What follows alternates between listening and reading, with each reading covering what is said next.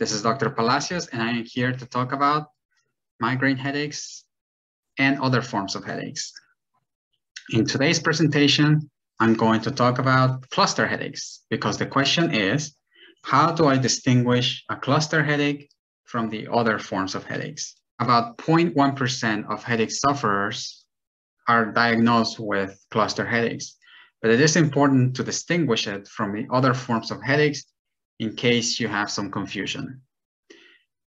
Now, a cluster, the reason it's called cluster is because of the episodes that the headache comes in. So you get it in clusters or episodes that happen in around the same timing. Other people call it the hot pocket headache. And then there are other layman's terms that you will call a cluster headache. Now, before I get into the symptoms, let's explore what is a cluster headache in the categories of headaches. We've talked about migraines, we've talked about tension headaches, and now we're talking about cluster headaches. But this category is actually known as Trigeminal Autonomic Cephalgia, or TAC. This category is known for its effect on the trigeminal nerve in the parasympathetic division. What does that mean? So in your face, you have cranial nerves that innervate directly into your brain, so you experience what's out there.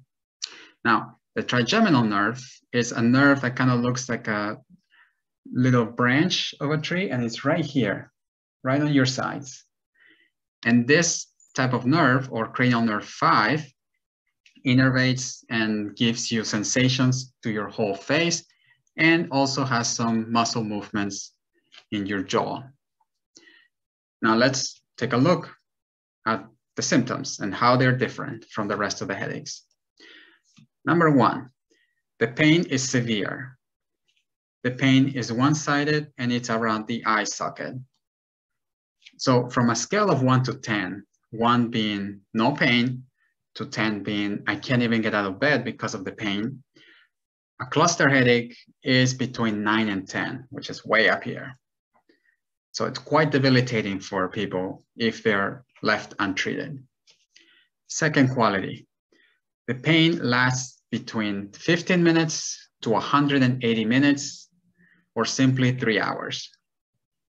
Number 3, attacks occurs from 1 time a day to up to 8 times a day. Now, it doesn't mean that you will get the pain every day, but you could get them from a period of time, let's say a couple days, and then you go into remission, which means no more until the next episode. And sometimes you may not know when that episode is going to be. And number 4, you have additional symptoms to cluster headaches, such as red, teary eyes, nasal congestion or discharge, so a runny nose. You can get a puffy eyelid or sometimes a droopy eyelid, which is known as ptosis. And then your forehead or just your whole face can start sweating, usually on one side because, again, these types of headaches are one-sided. And you can get miosis, which is a fancy word for narrow pupils. So instead of migraines where your pupils get extended and big, in cluster headaches, you get them shortened or smaller. And all of these symptoms come from the parasympathetic nervous system of the trigeminal nerve. So at this time, we've been able to identify what a migraine is, a tension headache, and a cluster headache. And my last message to you is to keep in mind this following quote, which says, all things are poison and nothing is without poison. Solely the dose determines that a thing is not a poison. This is from the famous Paracelsus, who was the father of iatrogenic medicine. In other words, modern pharmacy. So his point in this quote is to mention that no matter what medicine you take, whether it's natural or synthetic, knowing the dose is important. Because yes, you may think that natural medicines are harmless, But if you do very little of it, like only take teas and not the right amount of the dose, it's not going to do much. And your condition will remain the same.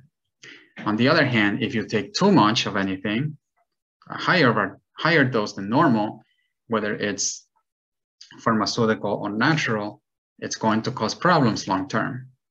And this is what I mean by the dangers of self-medicating. So I hope this video was helpful and it gave you some insights into the different forms of headaches. And please consider giving this video a like or a subscribe so the channel can grow and reach others who may need this kind of information. Please feel free to click on the link below as well if you like to work together. And I'll see you next time for the next migraine question. Thank you so much and have a great rest of your day.